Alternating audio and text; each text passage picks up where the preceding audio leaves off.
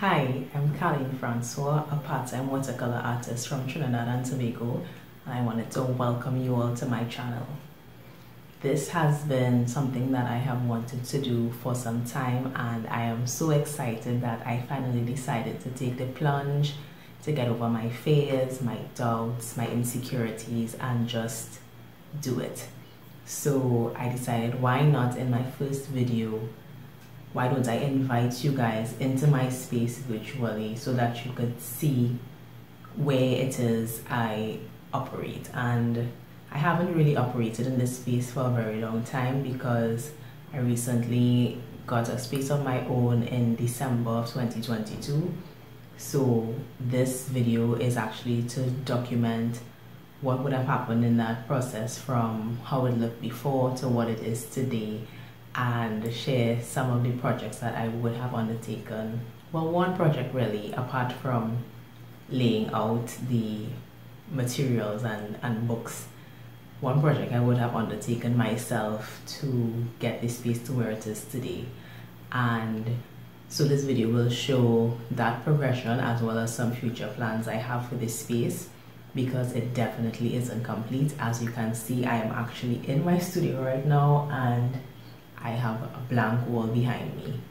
So I hope that based on the plans that I share with you guys, maybe you could drop some comments or let me know what you think of what it is I intend to do with this space. But I really wanted to have it to a level where I could sit and operate in and understand how I actually go through my process of creating work, because I'm a part-time artist, so I don't really produce work as regularly as I would love to.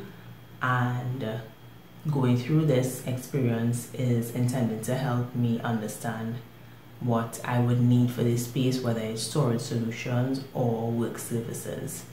So with that said, like I said before, feel free to drop a comment, let me know what you think, even if it's just to say hello and let me know what part of the world you are from, because I'm so excited to meet you and I hope you enjoy.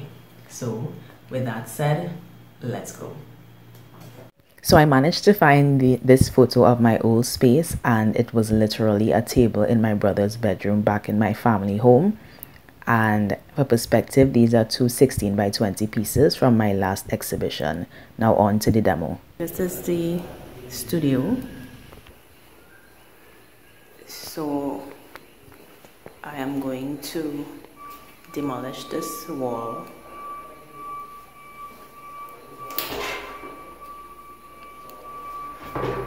Get rid of this wardrobe.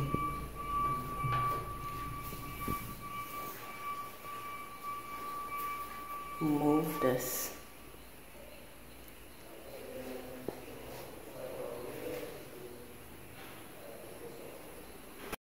So this is the end result of the walls being demolished, and this next clip is the beginning of the painting over of the space where the walls were prepped on that end where demolition took place, and this is the beginning of the painting of the accent color on the wall.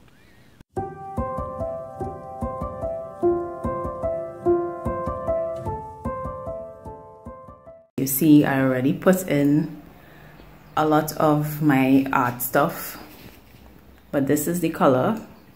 It is inkwell, and the other walls are in snowbound, both Sherwin-Williams colors. Let me see if I could just kind of move the curtain so you could see it without the filtered light.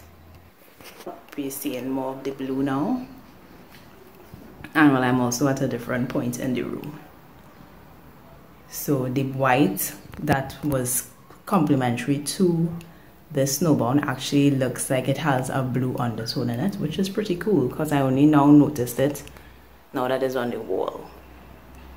So yeah, this is my little studio space so far. Now this is where I attempted my DIY. This I bought in a garage sale, and I decided that I wanted to strip it, so I bought some Citrus strip paint stripper and put it all over this storage desk. what I realized in hindsight was I really didn't need to do that, but I really love how it came out at the end. A couple of lessons learned was that I was a bit too hasty in applying the coats of paint in between, so I should have waited a little longer, because when I started to put stuff on top of the storage unit, there was a little bit of tackiness that happened.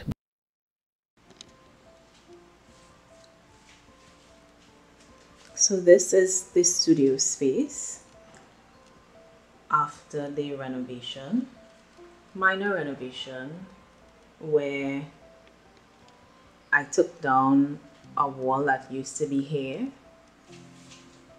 that I'll show the before video, and against this wall there used to be a wardrobe or closet. And because I know I was going to use this room as a studio, it didn't make sense to have the wardrobe there, because then I wouldn't get this magnificent desk that is 4 feet wide by, I believe, 2 feet, 4 feet that way and I think 2 feet this way, to be oriented in a way that I could operate in. Because as you could see from the window, although I see a lot of people put desks by their window, for me that's just too much glare directly in my face, and I don't like that my back would be facing the door. It just seems so exposed and vulnerable. So knowing that I had 2 desks as well, because this here covered under all this rubble is the first desk I had, a drafting desk with a glass top that needs to be cleared so that I could operate on 2 surfaces at once. So as you see, the walls are basically bare. Well, they are bare. This is my accent wall. See the color, inkwell.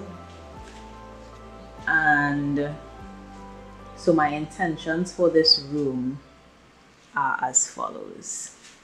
So in this second walkthrough of this space, I'm just showing again my storage desk with wicker baskets. I put some vintage finds and plants on top of it, and I have some other plants off to this side that I'll show in a second, that I'm really on the fence about whether I should keep them there, although I would love them to be there. But I'm thinking of getting a drawer storage unit to fit in that space. On this wall with the switch, I want to put some floating shelves, and this wall I'd really like to be my gallery wall with other art. This is I think it's a Tiffany lamp chandelier that I would really love to put as a pendant light in this space, because it looks really nice and the colors are matching with the accent wall. So that's a plan there. And this wall, I have my immediate painting materials, my paint palettes, paint brushes, pencils, pens, etc. And I also would love to do a floating desk on this wall for my desktop. Going back around now to show you my bookshelf that came with this space and I decided to use. And this is just some art that I have at the top. A lot of little vintage finds that I would have found through Instagram. This cactus neon lamp, and the intention is to build out another bookshelf along this piece of wall, so like a corner bookshelf, and it will be able to hold the rest of my books that are in storage. And this is my last message that I tell myself: to create. So guys, I hope you really liked what it is I had to show you in my very first video. I hope you like this space. For now, I like it, and I mean, there are some teething issues that I am currently going through, but I really like where it has come to, or what it has come to so far. And I hope that you all can tune in for future videos to see how this space evolves, as well as just other videos on my progress and my process throughout this 2023. And for those of you who don't follow me on social media outside of YouTube, I am actually on Facebook and Instagram as House of Francois. So I will leave a link somewhere and you can feel free to follow me and explore the rest of my work and the things that I post. So thanks so much for joining, and see you in the next one. Bye.